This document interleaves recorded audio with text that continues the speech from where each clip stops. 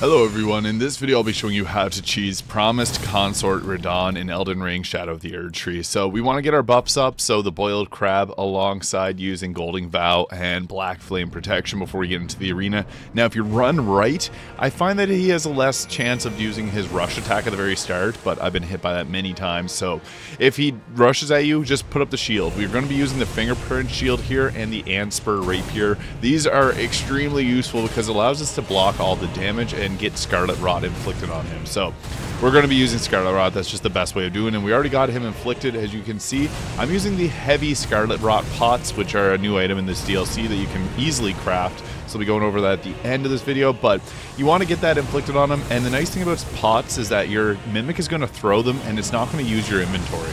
Now for that, I would recommend running to the left-hand side for that meteor attack and then dodge rolling near the end. Otherwise, it's going to hit you. And you can also use your shield for a lot of these attacks, but if you imbue them with gravity, it's going to deal a bit of damage to yourself.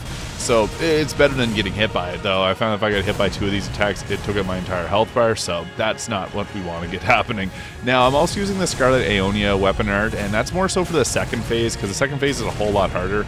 Now, whenever I see the Scarlet Rot inflicted, I'm switching to this Cross Nagatana here, and it has the Frost Stomp from one of the first bosses in this DLC.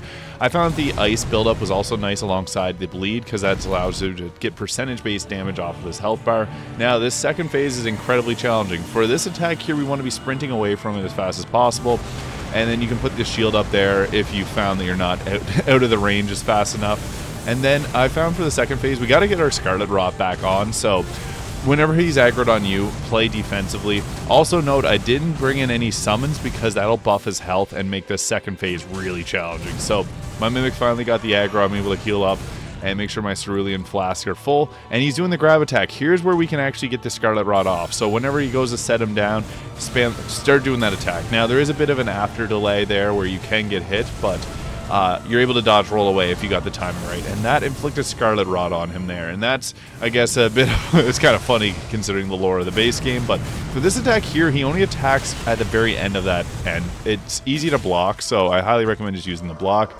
Now he has the Scarlet Rot up again, so I brought out the Nagatana here because I'm trying to get the bleed, as well as the Frostbite inflict on him. So we can get Frostbite, he'll take extra damage, but it will help out a whole lot here. Now, blocking and playing overly defensive is important here. Don't get greedy.